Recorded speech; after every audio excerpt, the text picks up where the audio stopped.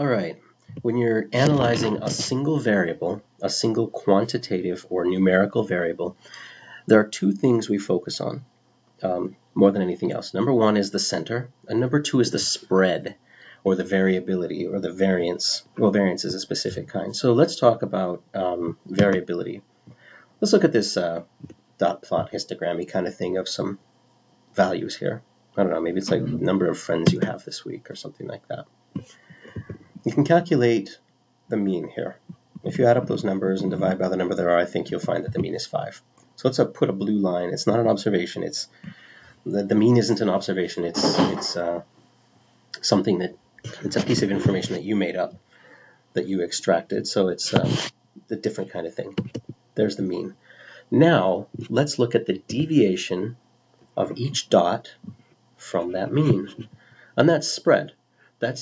You find a middle point, and then you find, on average, how far each of your dots is, each of your observations is from the middle point. So and we can argue about what kind of average we use in saying on average how far, and we can argue about which middle point we use, like a median or a mean, or one of the many flavors of mean and median that are available out there. But that's what you do. You find an average, and then you find how far, on average, each observation or the observations are from that average. So let's do that. The distance between an observation and the mean is called a deviation. So here's this person who has one friend. They are -4 deviation from the mean.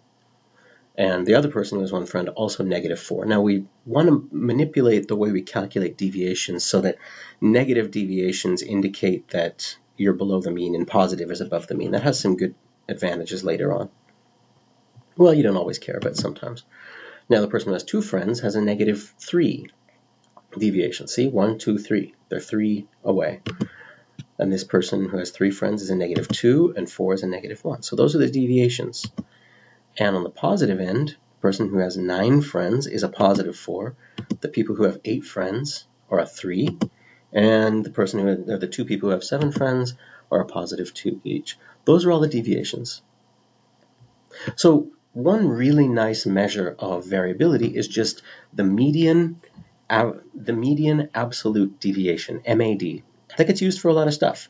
So if you just ignore the sign and just add up the deviations, and the -4 becomes +4, so 4 + 4 + 3 + 2 + 1, and then on the positive side, 4 + 3 + 3 + 2 + 2. You add all those together and divide by the number of observation, you'll get the median, well, not divide, you'll add all those together, and then you find the median of deviation. Then you'd find the median deviation. That's the average deviation from this average. But usually you would find the average deviation from the median, not from the mean. Anyway, there's a lot of little tweaky variables you can do, but you could just use absolute deviations. You could use the average, either the mean or the median absolute deviation, and actually that would make a lot of sense. So if you just took all these deviations and just said how long are the lines, essentially that's the average deviation. However, we want to use this in some funky statistical procedures later, especially inferential stats. And it turns out that mathematically and theoretically it's really nice to square these things first and then unsquare them. So visually, I don't know if this helps at all. You take all the numbers and you square them. And when you square a line, it turns into a square. A one-dimensional thing squared turns into a two-dimensional thing. So that deviation of 4 becomes 16. Well, a -4 becomes 16. I should have made that negative. So if you add all that area together, if you add all these squares together, that's the total squared deviation. So if you add up all the squared deviations, there they are, and you take the mean.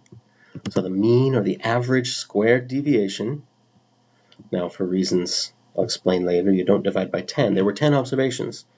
Sometimes we would divide by 10 if we were treating this as a population, but if we're treating it as a sample, we have to divide by 1 less than that. And we can talk about that later. It's because you estimated a mean. It's degrees of freedom. It's a funky thing. Just memorize that it's n-1 for samples, n for populations. So the average squared deviation is 9.78. If you take the square root of that, you have the average squared then unsquared deviation. So squaring and then unsquaring, it has the nice property that it takes all those negative deviation, makes them positive, so you can add them together without them just canceling each other out. But then when you unsquare it, you're back into regular units. So if it's number of friends, then you can say that the average number of friends is 5, but the average amount by which people are different from the average is 3.13 friends. So the standard deviation is the average difference from the mean. It's just arrived at in a really roundabout way. And as I mentioned, there are multiple ways. We could have done average difference by just taking the average absolute difference, which would have been much simpler mathematically. But it doesn't have these beautiful theoretical properties. This issue of summing up squared values, squared deviations, is really important for some later stuff that we're going to do in this class. Analysis of variance and t-test, regression, those inferential procedures later on. So we prefer the standard deviation for a lot of applications. So the standard deviation is 3.13. And so then we can talk about our distribution according to looking at where the mean is and then measuring plus or minus a certain number of standard deviations. This is really important in Chapter 3. So the standard deviation isn't just a measure of variability, and it is. It's a measure of spread. A bigger standard deviation means your data are spread all over the place, really wide. And a small standard deviation means that they're all clustered together. The very smallest standard deviation would be 0, and that's if every data point in your data set is exactly the same value. So if you recruit a whole bunch of people and they're all exactly 23 years old, then there's no variability of age, and the standard deviation of age is 0, because there's no deviation. The mean is all the values, right? So there's no deviation.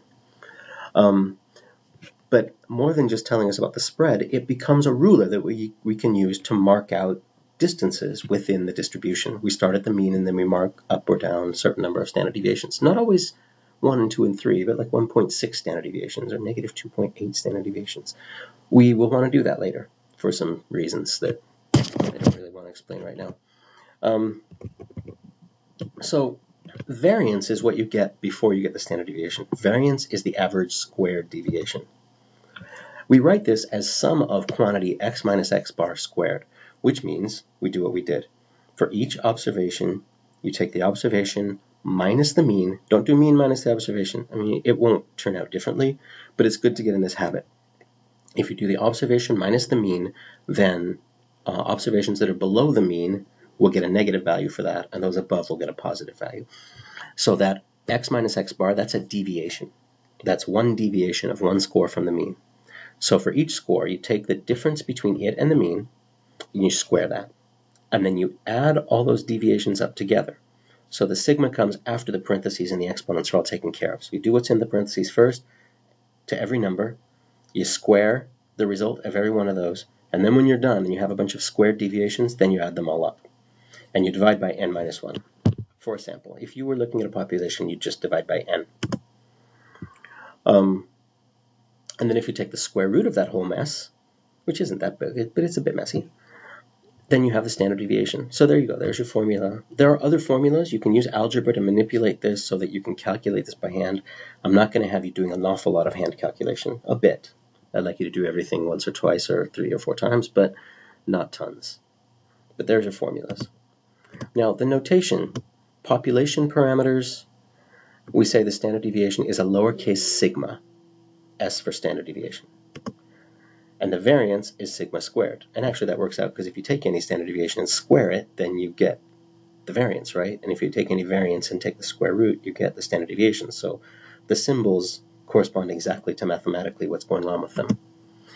And then in sample statistics, you just do an S for a standard deviation and S squared for variance. So if you see those symbols running rampant, you're going to know a little bit more about what they are. So for an exercise, you can do this. Find the standard deviation of hours spent studying for an exam. So let's say we interview a bunch of students and we ask them how many hours they spent studying for the last exam they took. And here's all the students, 1, 2, 3, 4, 5, 6, 7, 8, 9, 10. How nice, there's 10 of them. And those are their observations. They're all in a nice order. They don't have to be in order for this. They don't have to be in any order. They just all have to be there. And you're seeing right now why it's so handy to list variables as a vertical column. There's a whole world of calculation by hand that's grown up around this in the past century. Not that a lot of people do by hand calculations anymore, but it's still useful to remember how to organize data. So you can sum up all the values. You can I'm saying M is the mean in this case because X bars are a pain to draw. So we can take X minus X bar. So once we've got everything in a column there, make a column of all the deviations. So if the mean is 5.3, oh, this is my former data. It wasn't number of friends. It was hours spent studying for the exam. Silly me. If the mean was 5.3, then 0 is negative 5.3, etc. And then you square them. You square the deviations. You sum all the squared deviations, and that would give you 90.1. So that's the sum of squared deviations, and that's a big deal in ANOVA. And then you take the average of that. So 90.1 divided by 9, which is n minus 1. So you get just about 10 as the variance. And then the standard deviation is the square root of that, 3.16. So that's how you would calculate that. So here's an exercise you can do. Potential voters in 2 counties indicated their approval rating of Mitt Romney's platform. You can tell when I made this. Which county has the most variable Romney approval ratings? Figure this out by calculating S squared. In other words, the sample standard deviation. So let's say Hidalgo County and Starr County, Texas. Here's your data. So I'll leave this up here, and you can go through and figure out a standard deviation for Hidalgo and a standard deviation for Starr and see which one's bigger.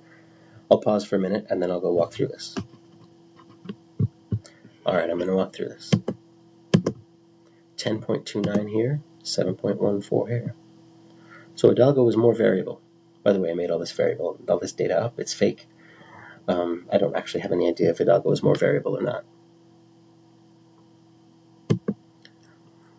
So there are 2 very good, robust measures of variability. There's the interquartile range. There's some code for R.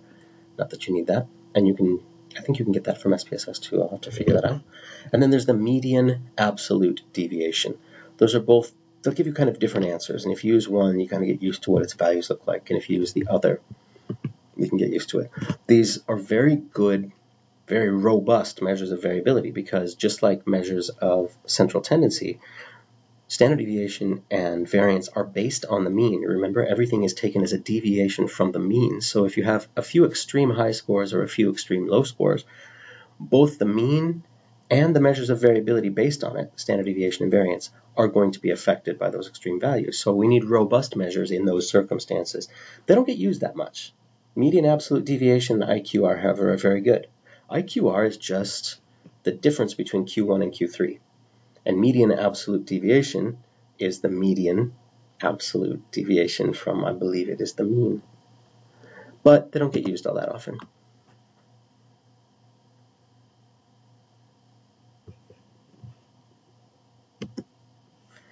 And now I'm done with that.